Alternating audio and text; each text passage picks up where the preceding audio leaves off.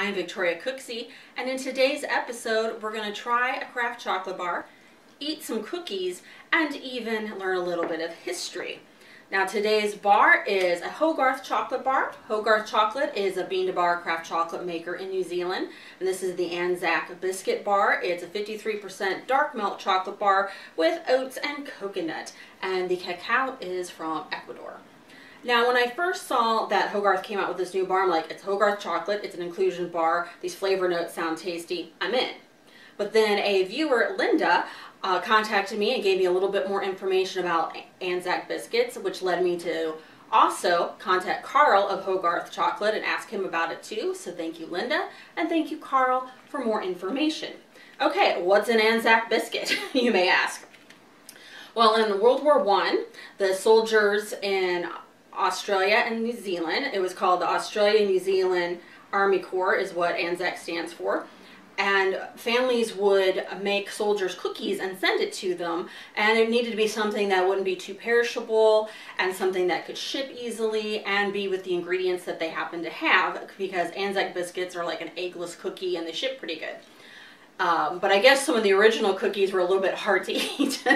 But I think that's kind of a cool piece of history. And Linda let me know that I believe April 25th is Anzac Day in Australia. So it's like a Veterans Day. So it's kind of some cool history. Now we're going to taste this bar and then I'll show you some of the cookies as well. So the bar comes in the package like this, and then it has this kind of gold foil interior. And then is the lovely bar with a gorgeous mold. I really love the Hogarth chocolate mold. Okay, now we're going to taste this bar.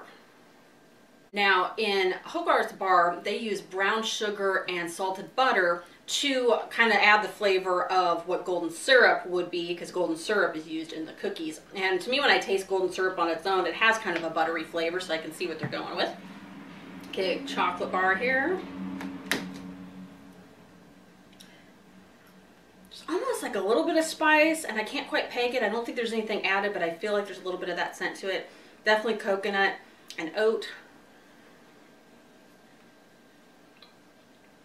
Full-bodied bar. Smooth chocolate, but you get a little bit of that texture from the inclusion.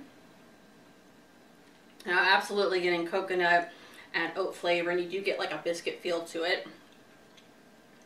Hogarth's very good though at like making these really comforting tasting bars, like when you're like, oh my gosh, I need something like that, go for a Hogarth inclusion bar. Okay, so now I've got a little bit of the idea of what's going on there, and I get that this salty notes, I think the salted butter in there definitely brings a bit of the salty note. Now with the cookies, Karl sent me a link to an Anzac cookie biscuit recipe, but it's not his recipe and it's not mine, so I'm not going to list all the ingredients here, but I can put a link down below of the actual website with this recipe, so you can go to the source for that. But I can tell you this has like golden syrup and oats and coconut and those kind of things in it. And they smell delightful. I don't know if I've made mine too thick or not, but that's how I like a cookie. So of course this has the golden syrup, and the golden syrup is used as more like a binding agent in these type of cookies instead of eggs. So if you can't have eggs, this would actually be a cookie for you. So I want to taste this to kind of compare how did it taste, kind of a chocolate to this. Because I thought, hey, that's fun, it's a cookie.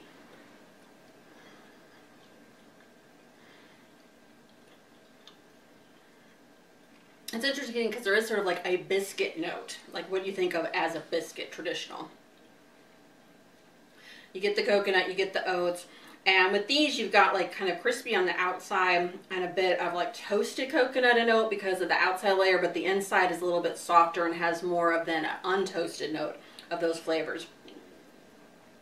And I feel like they captured that feeling of texture in the bar with the inclusion of that and what an actual one of the biscuits tastes like. So, interesting experiment. Thank you, Karl of Hogarth, for sending me a link to a recipe so I could actually try the biscuit as well, which is pretty cool.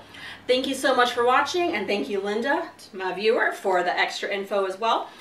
Be sure to look below this video for links on how you can find this bar, where you can contact Hogarth Chocolate, how you can follow me on Instagram and follow my blog, which happens to have an interview with Karl Hogarth just posted this week too, so look for that link.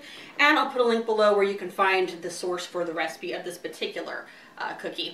Thanks so much, and now, should I eat the chocolate? Should I eat the cookie? Should I put them together? Putting them together sounds good. All right, thanks so much, and I will see you next time.